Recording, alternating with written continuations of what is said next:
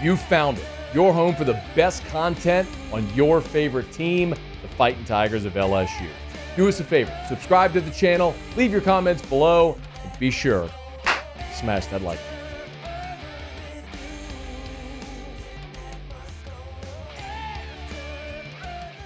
Portal opened up on Tuesday. 4 LSU players are in the portal. Jackson Howard in the portal. We learned Kai Preen, Connor Gilbreth, Ryan Robinson, all in the portal if you've been following the numbers. Again, last week, our very unofficial count, Tigers were at 88. They needed to lose 3 more to get to 85. They've done that now. But if you want to add more, you got to subtract. And look, Brian Kelly has said flatly and on the record, like, they're going to add at one position in particular. Brian, as you go into the offseason, like you said, kind of evaluating this roster, other than maybe defensive tackle, other positions that y'all might target in the transfer portal? I don't see any other positions that we need to be in the transfer portal for other than the defensive tackle position, really. Well, there is one potentially, and we'll talk about that in a little bit. But, you know, when you look at defensive tackle as a whole, you are losing your most productive player at defensive tackle, who a year ago was Jordan Jefferson. And then you're losing Guillory and Smith, who are probably your highest draftable players, as we well know. And so not just did I say Guillory and Smith? Guillory's coming back. You're losing Mason Smith and Mekhi Wingo. Forgive me if I misspoke there. But Jacobian Guillory is coming back as a fifth-year player. And listen, Brian Kelly raved about Jacobian Guillory earlier in spring, and that's something to be really optimistic about. In terms of stopping the run, Jacobian Guillory has been outstanding. I mean, he's singularly been, I think, in terms of what Bo Davis is looking for, he's been outstanding, and he's been a stalwart. We got to find the other guy, and that's what we're looking for. We're trying to develop that second guy, and then we'll have some depth guys behind him. So who's the second guy? That's the big question right now for LSU. And look, Jalen Lee, you brought in a year ago from Florida. You brought in Jordan Jefferson a year ago. You know that as well. But a year ago, when LSU was going into the portal looking at tackle, it was adding numbers. Like, you had to add bodies a year ago. You got Jordan Jefferson. You got Jalen Lee. You added Parrish Shand, who played inside and out. Again, a year ago, it was about you added Braden Swinson at end. You needed bodies. You needed warm bodies at that position, right? Right now, I can run through what LSU's got on the defensive line, just on the interior, and you have enough bodies.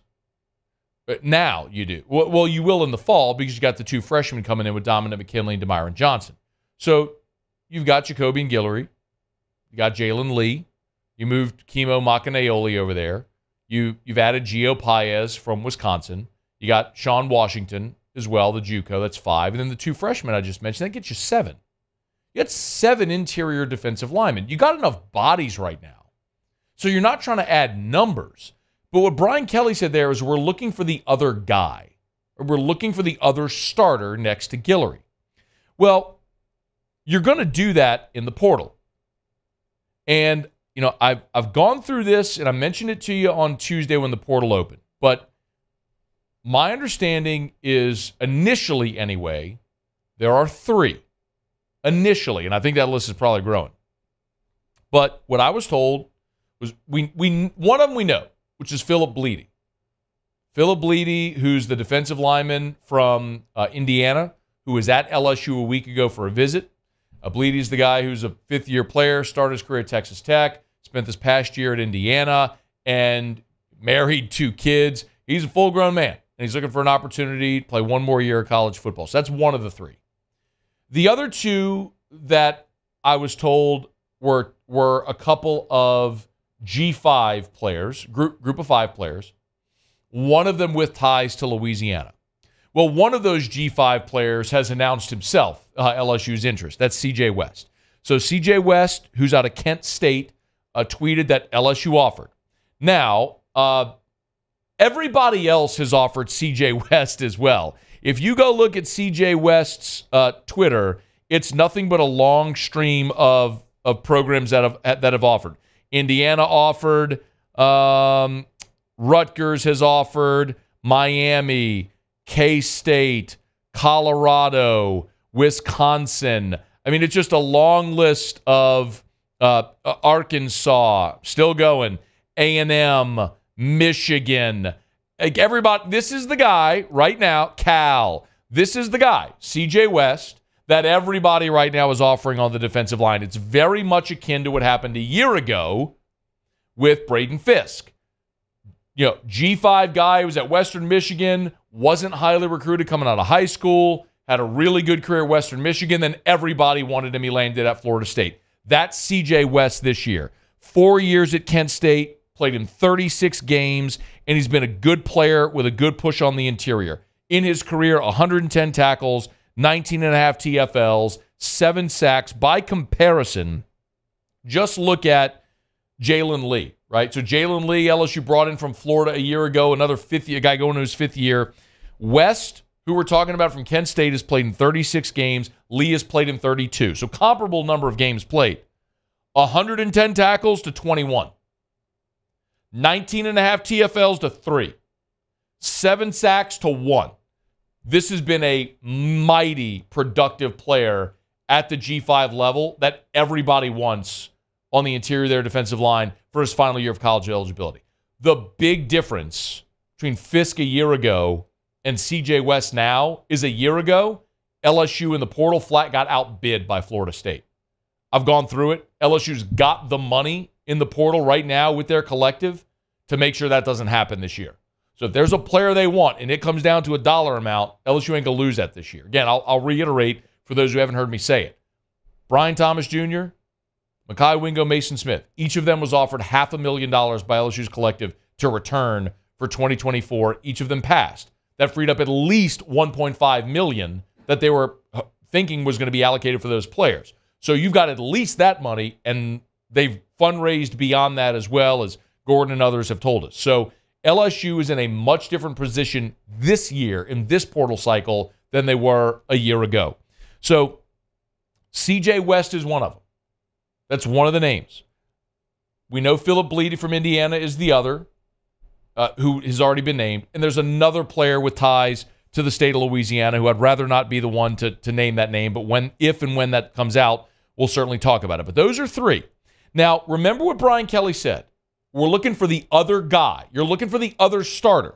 So as it was very implicitly expressed to me, LSU is looking for starting caliber defensive linemen, okay? Not guys that are coming in that are bodies like a year ago because you had to bolster your numbers. It's someone that can come in and start for you.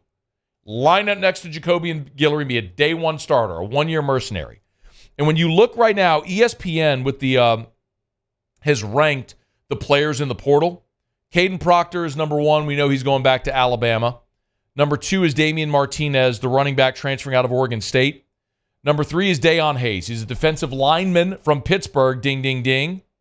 And then Dominic Williams, defensive tackle from TCU. They have listed as the 4th best player in the portal, any position. He was a 4-star recruit coming out of California, depending on the recruiting service. I saw him at On3 as a 3-star. He was the number 55 defensive lineman in the country.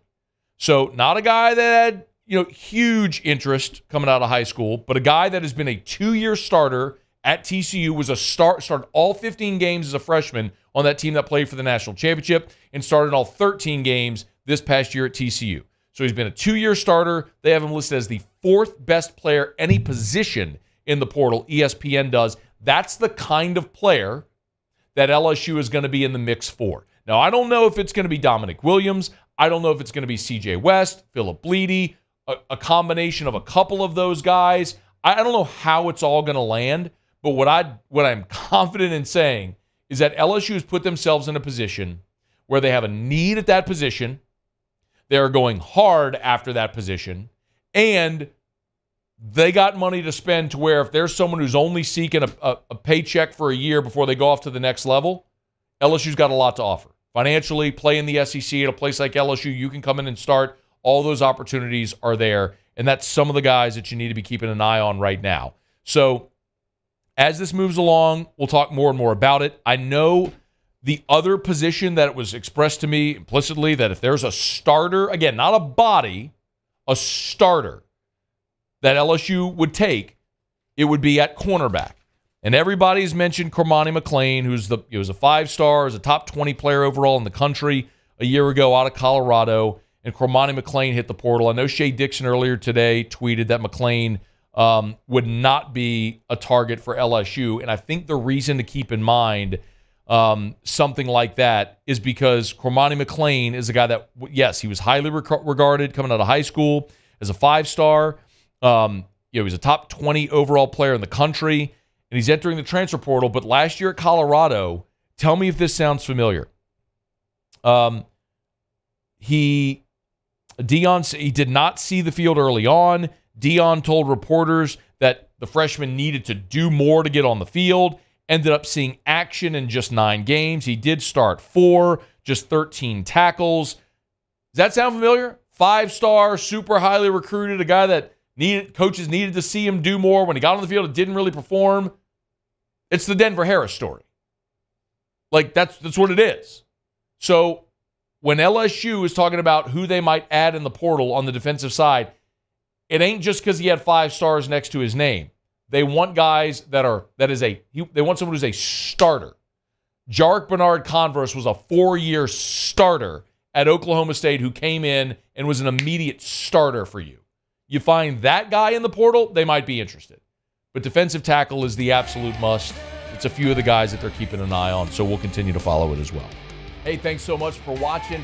Please leave your comments. I love to interact, and be sure to hit the red subscribe button below.